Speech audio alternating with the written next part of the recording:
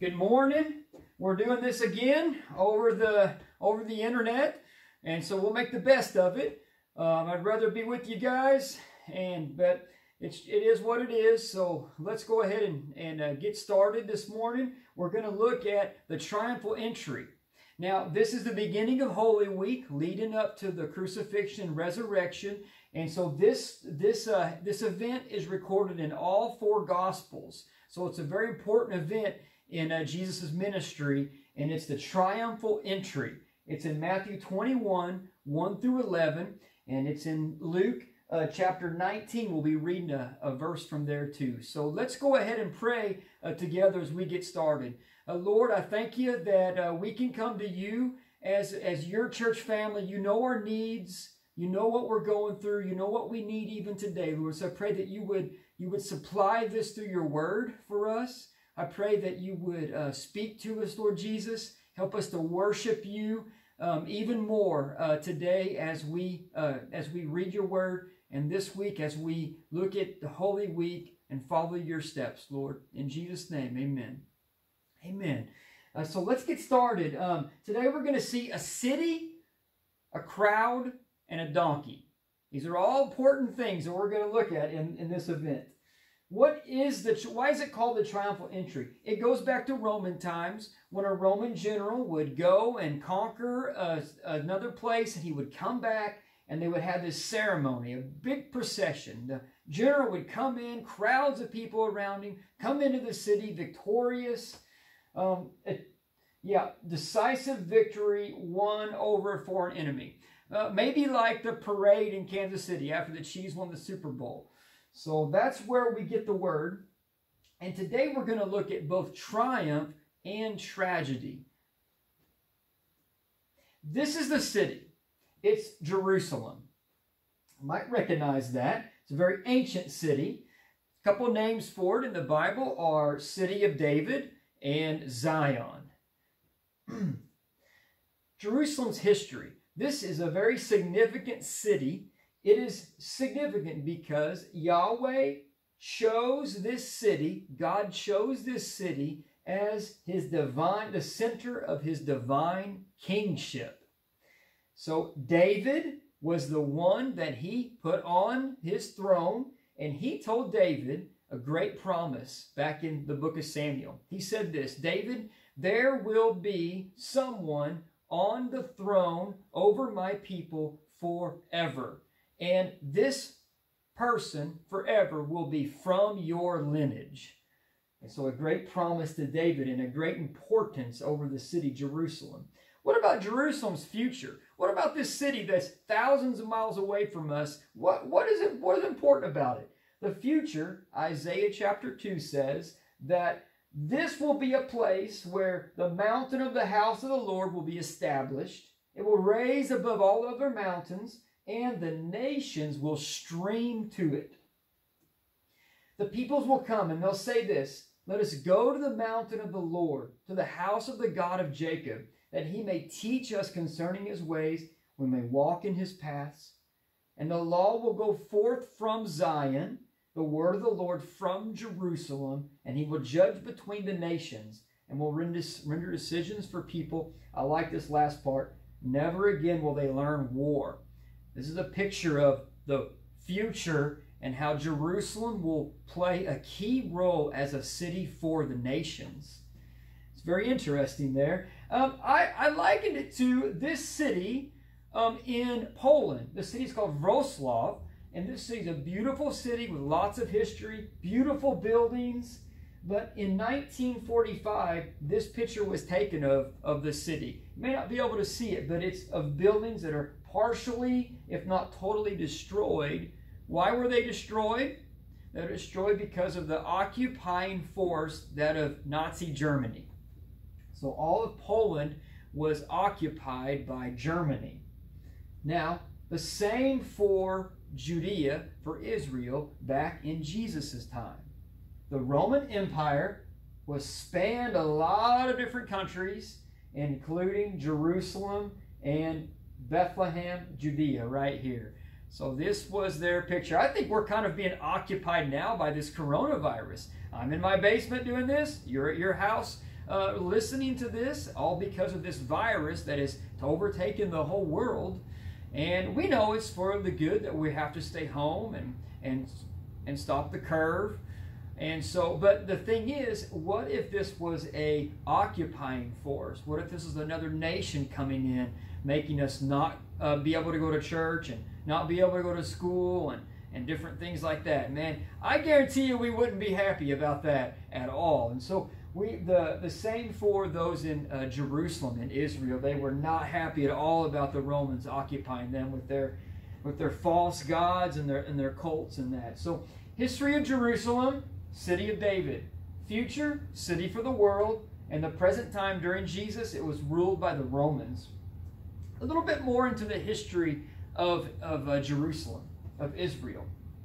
Now, the city of David, I want to go back and talk about King Saul. And there's a deeper problem going on with Jerusalem. There's a deeper problem with Israel than this occupying force of the Romans. And we can look at it back in 1 Samuel. Now, Israel had problems then. They had other nations around them, bigger nations, stronger nations. They wanted a king. And they wanted a king that would be like all the other nations. That he would be a king over us, to decide different things for us, and to go before us and fight our battles. We want a king up there we can see. We want somebody that looks like a good king. Somebody that's like the other nations, a strong man, a military leader. We want this. But the problem is this, that God did not have this for them at that time, because God was their king. And the problem was they were wanting to look for a king that fit their own expectations. And so they refused to listen to Samuel, God's prophet. Now, what does God say to Samuel? Listen to the people, for they have not rejected you, Samuel, but they have rejected me from becoming king over them. This is kind of telling about Saul's appearance. He was a choice and handsome man. There was not a more handsome person in all the sons of Israel. From head and shoulders, he was head and shoulders taller than all of the people. Israel rejected God as their king because they were looking for solutions to their problems, and God didn't fit their expectations. Now, King David, the city that is named after the city of David. Okay, so Samuel, God rejected King Saul. Saul's heart was not right with God.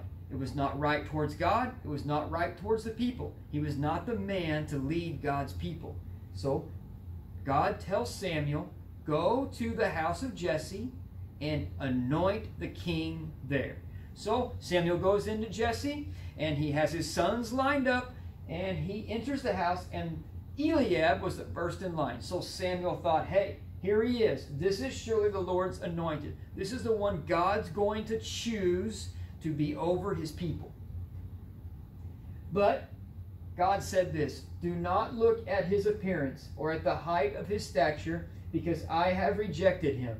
For God sees not as man sees, for man looks at the outward appearance, but the Lord looks at the heart. So Samuel's like, look, all your sons. Nope, God hasn't chosen him. Nope. Jesse, is there any other ones? And Jesse's like, well, yeah, there's the youngest. He's out tending the flocks, though. I'll go get him. So the youngest comes in, David, and God tells Samuel, arise, anoint him, for this is he. The Spirit of the Lord came mightily upon David from that day forward. The city of David. This is Jerusalem, the city of the great king. And so we see in Israel an issue. We see in Israel a rejection of God's help, a rejection of God's rule over them. I want to keep on going. Now, as we return to our event that happened, the triumphal entry, we see crowds. We see first that it's coming from the healing of Lazarus. Not just healing, but raising a man who was dead for 3 days, bringing him back to life. Word spreads like wildfire about that. How does word spread so fast about something like that? It happens. We would know that really fast. Another thing is Passover. Passover was going on. It would double the size of Jerusalem. There would have been about 100,000 people in the city during that time. Anticipation of the Messiah. So right now, we are anticipating this virus maybe coming here to Montauk County.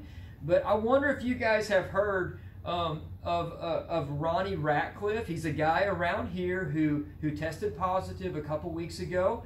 And I don't know if you guys heard that, but I think word spread like wildfire about this man Ronnie having the virus. And so think about it like that. Maybe you guys have heard of that. But like back then, it would have been this. We got the Roman occupation, and here is this man. Who is he? His name's Jesus. He's the prophet from Nazareth. Okay, he just healed Lazarus. He just healed this man Lazarus. He brought him back from the dead. And I hear he's coming into the city today. Whoa, let's go meet him. Where's he going to be at? The anticipation of this man that could be the Messiah. This leader that's going to lead Israel into a revolt against the Romans and rescue them from Roman occupation. Crowds.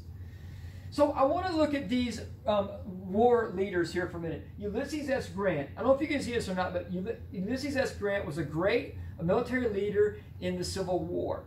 And he was riding here depicted on a horse with his sword drawn. What about George Washington, a great military leader in the Revolutionary War, first president of the United States? Here he's pictured riding on his white horse. Look at Napoleon. It's kind of a cool picture. Napoleon was a leader of the French Revolution, and he is riding on his white horse also. Look at Alexander the Great. Man, this guy here, he's charging with a spear and on his horse, and he's going after him. Now, what about the Messiah? We come to this in the triumphal entry. We come to this expectation. We come to this, this anticipation of the Messiah. And so I want to see it here in Matthew 21, 1 through 3. As they approached Jerusalem, he sent 2 of his disciples, Jesus did. And he said to them, go into the village, and you're going to find a donkey and a colt with her. Untie them and bring them to me. If anyone says to you, this or that, the Lord has need of them, and immediately he will send them. So he gives them these instructions on what to go do, and they go do it. They go do just as he said. And they brought the donkey and the colt. They lay their coats on the donkey, and Jesus gets on the donkey and proceeds to ride the donkey into Jerusalem, into the crowds that are anticipating the Messiah, into all the celebration that happens. The palm leaves cut and laid down, which is a symbol of what nationality, the palm branches. And Jesus is riding into Jerusalem. So imagine like the Roman leaders like, whoa, this crowd and all this and patrolling, and who are they looking for? This man Jesus. They're cheering for him. And here he is. He's riding in on a donkey. Are you kidding me? This is who they're cheering for? A donkey was not exactly a war horse, more like a pack animal. You pack your stuff that you don't want to carry, you put it on the donkey, and you pack it. He packs it for you. And here he is, Jesus, riding into Jerusalem on this donkey. Now, this takes place to fulfill what was spoken through the prophet Isaiah. This is in Matthew 21:5. So the disciples didn't get this at the time, but looking back on it after Jesus' resurrection, they understood. And so he gets on. I'm going to read this here in a minute, but not right here. So Zechariah 9 is where this is from. Zechariah 9, the beginning of that chapter, my study Bible has this as the heading, the victories of Alexander the Great. So apparently this was fulfilled in Alexander the Great conquering of the known world.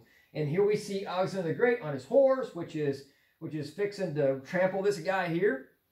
But right in the middle of Zechariah chapter 9 is this prophecy. Rejoice greatly, O daughter of Zion. Shout in triumph, O daughter of Jerusalem. Behold, your king is coming to you. He is just and endowed with salvation, humble and mounted on a donkey. Look at these words as we just pause to look at this prophecy. Your king, Jerusalem, your king is coming to you. He's just. He's endowed with salvation, humble and mounted on a donkey. The tragedy we see in this is spelled out for us in Luke chapter 19. I'm going to read that. Luke chapter 19, verse 41. This is Jesus speaking. When Jesus approached Jerusalem, he saw the city and he wept. All the crowds cheering, Jesus is weeping. If you had known in this day, even you, the things which make for peace. But now they've been hidden from your eyes. He talks about in AD 70, 40 years later, how Rome was eventually going to crush Jerusalem. The days will come upon you when your enemies will throw up a barricade against you and surround you and hem you in on every side. They will level you to the ground and your children within you, and they will not leave in you one stone upon another, because you did not recognize the time of your visitation. Not just with Jesus, but Israel had a history of not recognizing God. And it culminates in this, when God came and he walked among them and they rejected him. They missed God again and they would pay the consequences. They didn't know God because they expected something different. They rejected him again. So this brings us here to a few conclusions. Suffering. Jesus talks to his disciples. We'll see later on in the week, but he's about to be arrested. His disciples were going to flee. But before this happened, Jesus told them it was going to happen. And he said this because that in me you may have peace.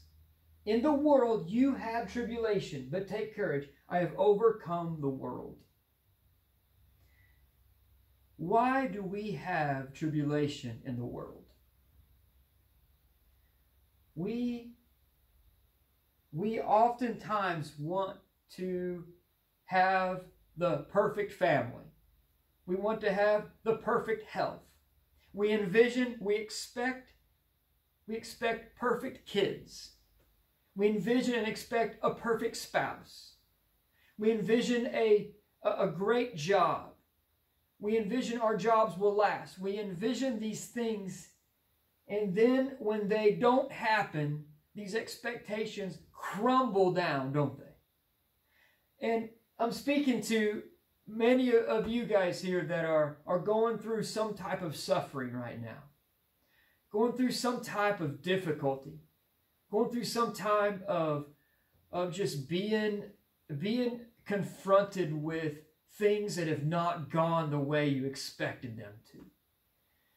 And so as Jesus goes into this city on this donkey and the crowds are expecting this and they're underneath this Roman occupation, I wonder if it's something that we need to talk about now, that this suffering is in the world because of sin.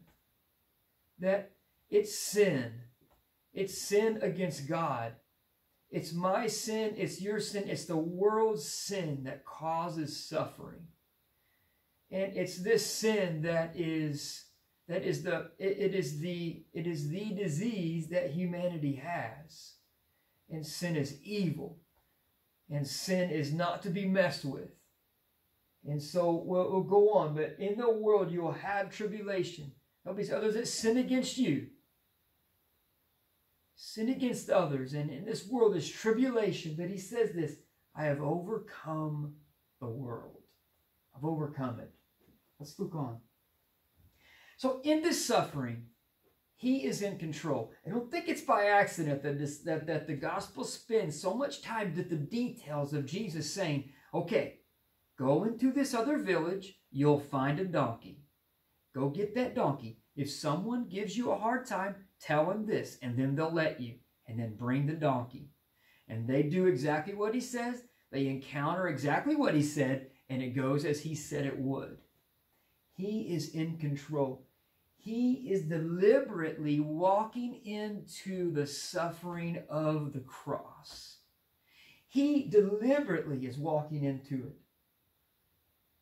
And he's doing it for you and me. He's doing it for the world. John the Baptist says, "Behold, the Lamb of God who takes away the sin of the world." He is doing it, and he's not surprised. He's not surprised. He's not surprised about it. And guys, he's not surprised about what you're going through. He's not surprised about the suffering that's come on in your life. He's not surprised about it. In fact, he is in control, and honestly, maybe he's deliberately taking us into these times so that we can know that he is going to walk with us through it. He's going to walk with us through it. Triumph. We see the tragedy of Israel rejecting Jesus. And now we see the triumph.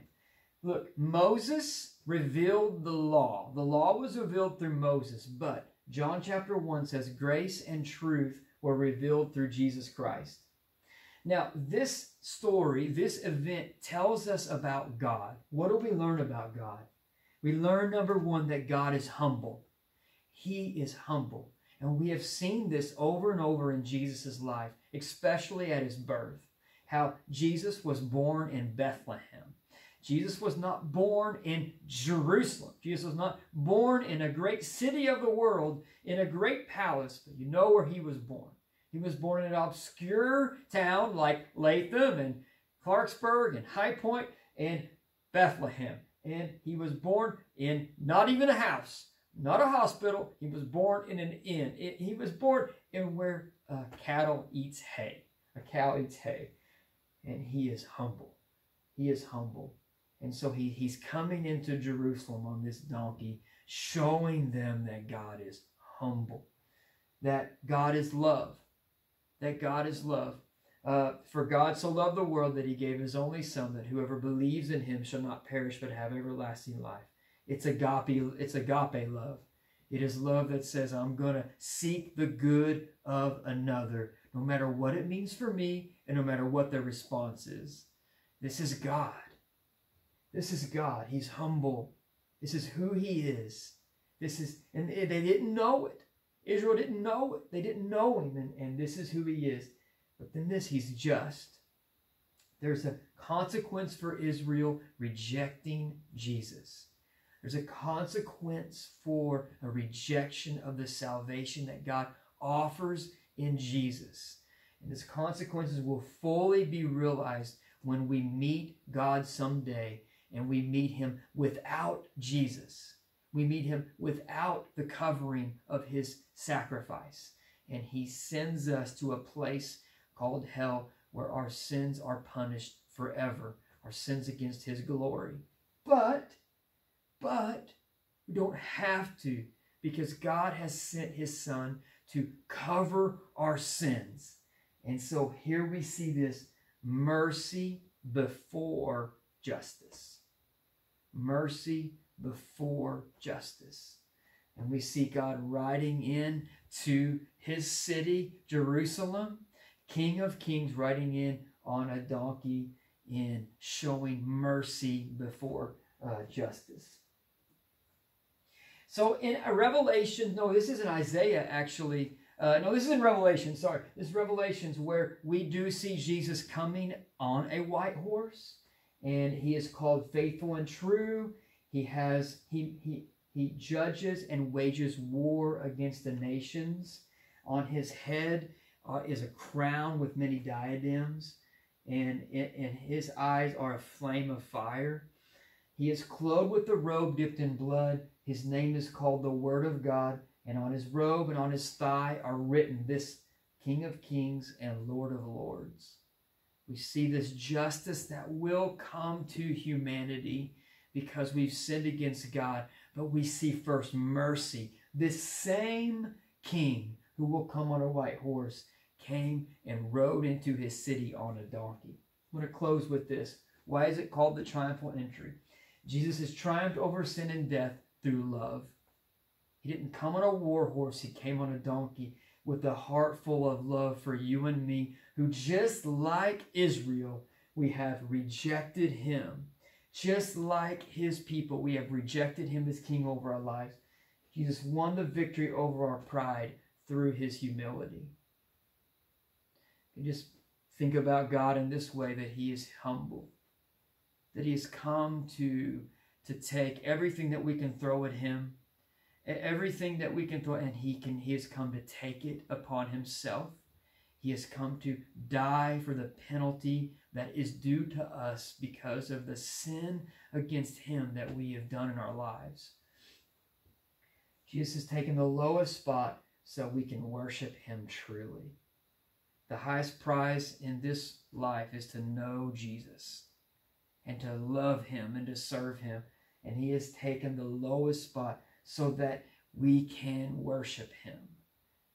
And so as we just close out today, just a few things, like just to worship Jesus this week, and mindful of the price that he's paid to meet our greatest need. Maybe there is illness in your life. Maybe there's suffering in your life. And we might look and see, man, Lord, will you take that away from us? And in his mercy, he may do it. He may heal us. He may, but the greatest need in our life is a healing between us and God, a reconciliation between us and God. And that can only happen through what he did on the cross. He came and laid his life down. And this week, that's what we're celebrating. We're honoring that. So as we read through the scriptures this week, think about the humility. Think about the words he speaks. Think about what we know about God through what we see. The last thing is this, as we think about others in need, who needs your love? Who needs this kind of love from you this week?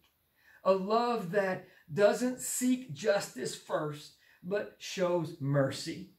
Who leads out in mercy for those that don't deserve it. A love that seeks the good of another, regardless of the consequence to themselves and regardless of what that other may do in return. And we see that in God. And so let's pray as we close out. Lord, thank you for this word. There's much more that we could say, and we're going to look into your word. I pray that you would instill this in our hearts, that you are our Savior, humble, merciful, but you also are just. And this justice is shown in the book of Revelation and to come. But first, it's your mercy. We praise you for it, God. We're in need of your mercy. We're in need of your Son, Jesus, and we thank you for him, Lord. We thank you for your grace. In Jesus' name, amen.